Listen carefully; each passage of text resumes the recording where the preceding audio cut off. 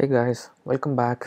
In this video, we'll see how to animate the toggle button, and when we are done with this tutorial, the toggle button animation would look something like this. So let's start from what we left off in our last video. So here we have our simple toggle button, and the transition between the states would look by default like this. So to make it interesting, so let's start animating it. So I'll start by adding the animated view component,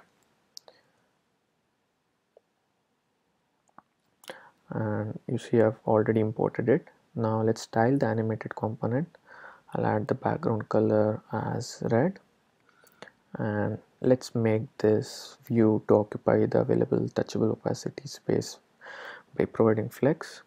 So okay, so you see that animated view is placed on our button now.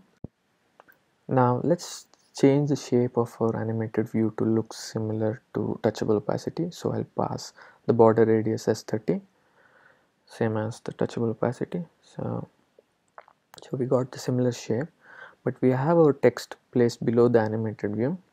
So let's move the text inside the animated view, and let's see how it would look. Okay, now the animated view occupied the entire touchable opacity, but our text is placed on the top.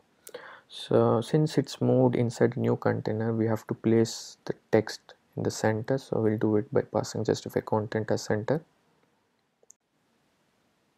Let's see how this would look.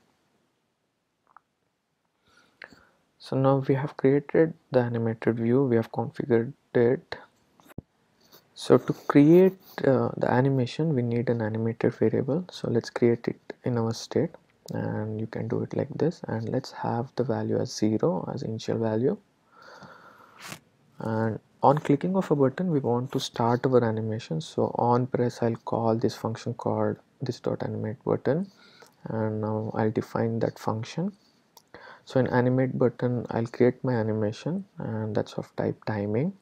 So for that, I'll pass my variable which is in my state, and I'll configure this animation, and I want to do a scale animation. That's why I have my initial value as 0, and I want it to scale from 0 to 1, which is from 0 size to original size, and I want this animation to be executed for 1 second. So I've passed duration as 1 second.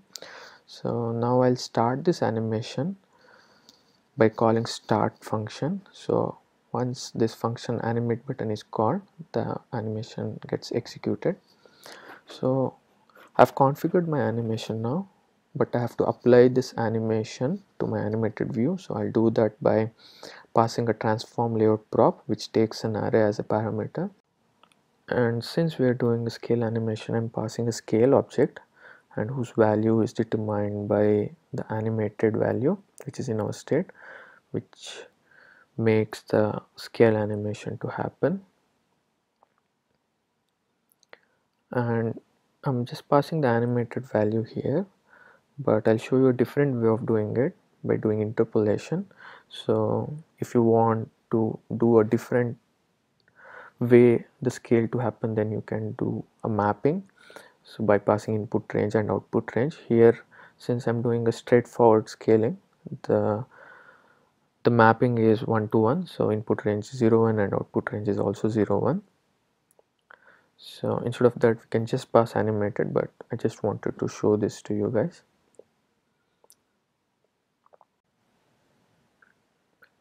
Now let's see how this would look like. So on first click we are seeing the animation, but not later.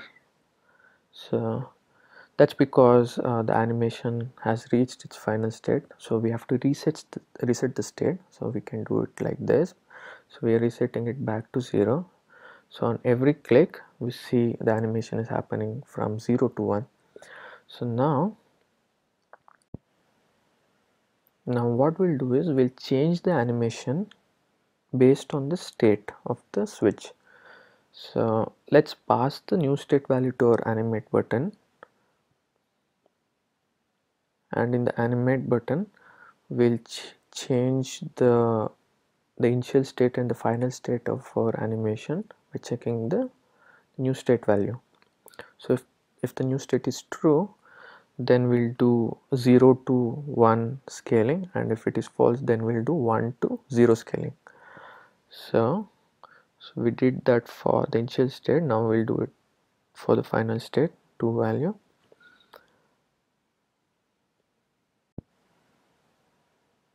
I think that should do it. Now let's see how the animation would look like. Okay, we see the scale in and scale out animation. So but you see the text is also scaling along with the view. That's because we have placed it inside. So let's move the text outside, but we know by moving out it will be placed in the bottom. So we'll change the positioning of the animated view by changing the position type from regular to normal to absolute, and we'll say this animated view to occupy the entire touchable opacity by passing 0 to left or right and bottom. Let's see how it looks. Okay, so the text is not animating now. So now let's change the color of the animated view to match with the touchable opacity. So that's dodger blue, and okay, now we see scale out but not the scale in. That's because the button background is also dodger blue. Now let's change it to white so that we'll see the scaling effect. Cool. So now we have both scale in and scale out. And now let's customize the configuration values and see how we can make it look different. So there is this option called easing. You can pass different easing values.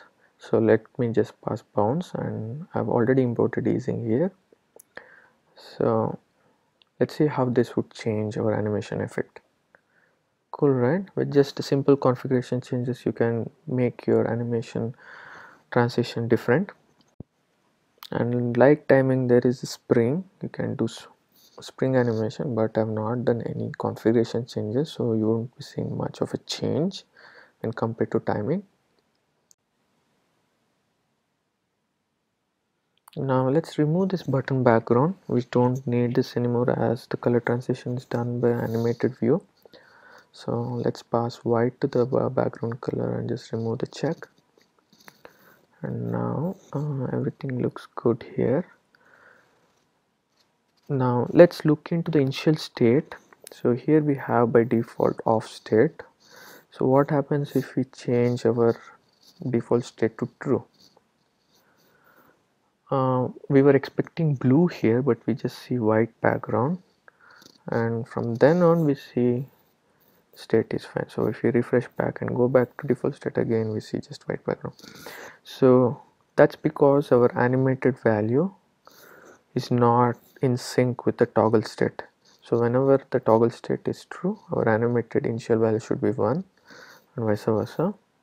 So see, that got our animated button working properly. So now if I change it to false, all I have to do is change the animated value to 0. And that's it, guys. We got our toggle button to do the transition effect as we wanted. And in the beginning I thought I could not do it, this kind of a transition effect, but when I played around with it, I was able to find this way of doing it, and I wanted to share with you guys. And I presume there is a better way of doing it, and please feel free to share in the comments if you guys know any. Until next time, have fun coding, and thanks for watching.